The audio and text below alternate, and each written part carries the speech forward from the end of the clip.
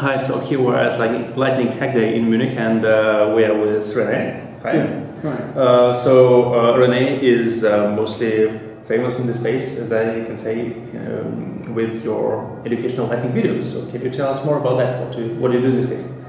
Yeah, so when I first joined Lightning community about 1 year ago, I was really interested in becoming a protocol developer, which to some degree I still try to do, because I think it's important to have more also independent people looking over this. But I realized that the Lightning community has a problem of onboarding new developers. So I thought, well, I worked in education for quite some time, why not filling this gap? So I tried to create a YouTube channel where I teach people how they can create a Lightning app, how certain principles in Lightning work, what's the difference between Lightning and Bitcoin, even something like why is Bitcoin Cash not working, or sometimes stuff that is not only for developers, like what are myths about the Lightning Network, which I can easily debunk, stuff like that, yeah. Yeah, so actually I watched some of your latest videos about like the Kurzgesagt YouTuber who has some misconceptions about Bitcoin and Lightning, for example. So what misconceptions do people usually have about Lightning that you help clarify and debunk? So that is, I cannot answer this on a global scale because it's very particular. In the case of Kurzgesagt, what I thought was sad is that Kurzgesagt is a channel that has, I think, something like 10 million people following, and he's trying to explain stuff in short terms for laymen, right? And he was kindly asked to do a video about Bitcoin, and he mainly said, I would not do it because I have 8 disadvantages of Bitcoin that I see. And I looked at them, and it was very clear that these are disadvantages that are propagated by mainstream media who don't understand Bitcoin, and he never really looked at this. And this really upset me, where I said, you know what, I have to give a response to this. I cannot leave this alone, right? So yeah, I fought against them, but honestly I forgot. I mean, just kind of a couple, or I don't know, one or two. It's like, I don't know, that Lightning is, I don't know, an altcoin, or that Lightning is requires trust, something of that. So for example, I mean, this is a frequent one that they say Lightning routing does not work, or it requires centralized Lightning banks, right? And I mean, we don't know this yet, right? I mean, yes, obviously, if we would have like one centralized Lightning node and everybody would connect to this would work very efficiently. Well, to some degree, because this node would have to manage all the channels and connections, right? Scaling a web architecture is also not so easy, like ask the people at Google or Facebook or Amazon how they do this. But this would work, but for that we would not need Lightning, right? We could use a custodial solution right away anyway. So we don't know how the network will evolve, how many stakeholders there is going to be. But what we do know is that the protocol itself is permissionless, everybody can enter it, everybody can participate. And what we also do know is how social networks in general emerge. And there we don't see much centralization. So for example, these pictures that are floating around, for a layman, yes, this looks very central, that there is one node that has a lot of connections, but from a statistical point of view, that's not very central. If this node fails, the entire network would still work perfectly, right? So that is something where misconceptions are really flowing around, which I think is a bad thing. Can you tell us a bit more about how to make your content? How you first of all decide what question to make a video about, and then how do you go about actually producing this video? What steps do you take?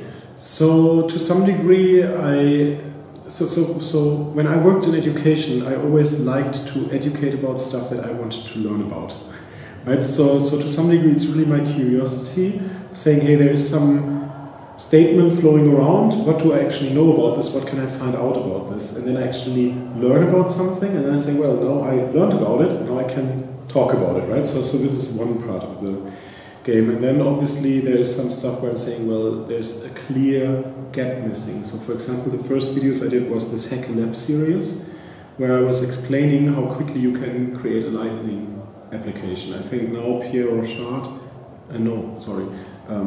William O'Burney, who is with Chaincode, he wrote a couple blog articles of how you get running with a full stack web application on LND. and I filled this void with Sea Lightning and the video, and yeah, I think people liked it and knew how to like get running.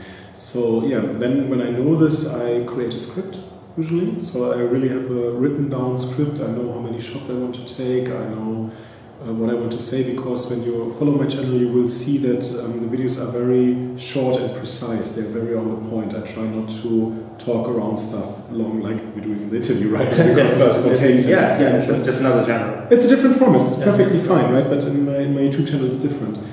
And then in the beginning, I was always trying to also present what I wanted to present by the script, but I realized that this is not so natural. So now what I'm doing is, after I have the script, I maybe shoot 1 minute of video content, and then maybe I already do some programming. If it involves programming, I do all the post-production and cutting together, and then from there on I do the next scene or the next couple scenes. So it's this iterative process where I don't have to remember every word. Mm-hmm. Yeah. So how does it take to make a single video? Usually about 2 days. About 2 days. It's actually quite a lot of work. I mean, it varies obviously. So for example, I think the video I put most time in was the onion routing HTLC video. Oh, yeah. No, when I watched it, it explains with help of envelopes how actually the information gets propagated through lightning nodes, and it really helped me understand how it works. So. Yeah. So I was watching another YouTube video to learn how to make those envelopes.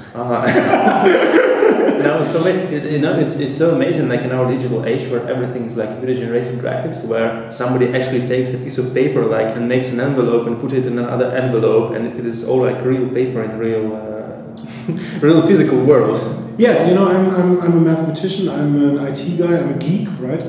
But I always learned that you have to use the right medium for the right thing. And I was very curious when I created this fundraiser for the document camera, which I used to create this video, if people would actually support this, or if they would say, why do you need a document camera? This is so like physical and offline.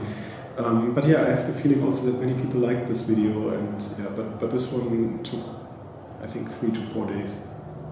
Yeah. And this neglects the fact that I had to read the bowls and understand onion routing, right? And I read the Sphinx paper, which took me maybe a week or 1.5 weeks. So, but I mean, this is stuff I'm learning anyway, and so yeah, if you count this in, then a video takes really a lot of time. Yeah, I see. So cool. We'll definitely leave a link in the description so you can subscribe to Rene's channel, and I highly recommend it. So some kind of general closing thoughts on the developments of Bitcoin and Lightning and just the space in general. Yeah, be patient. It's great if you do experiments, if you run your mainnet node.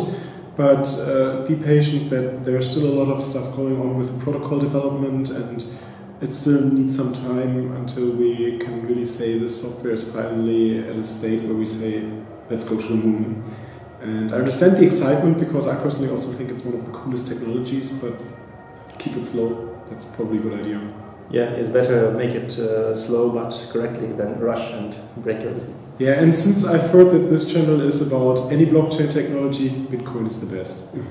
Yeah, this event is very Bitcoin centric, and I mean, I'm kind of not consider myself a kind of an aggressive type of Bitcoin maximalist, but I definitely agree that Bitcoin is the most promising tech, and Lightning is very exciting development. That's why I'm moving into that area. So yeah, thank you for your attention, and stay tuned for next videos.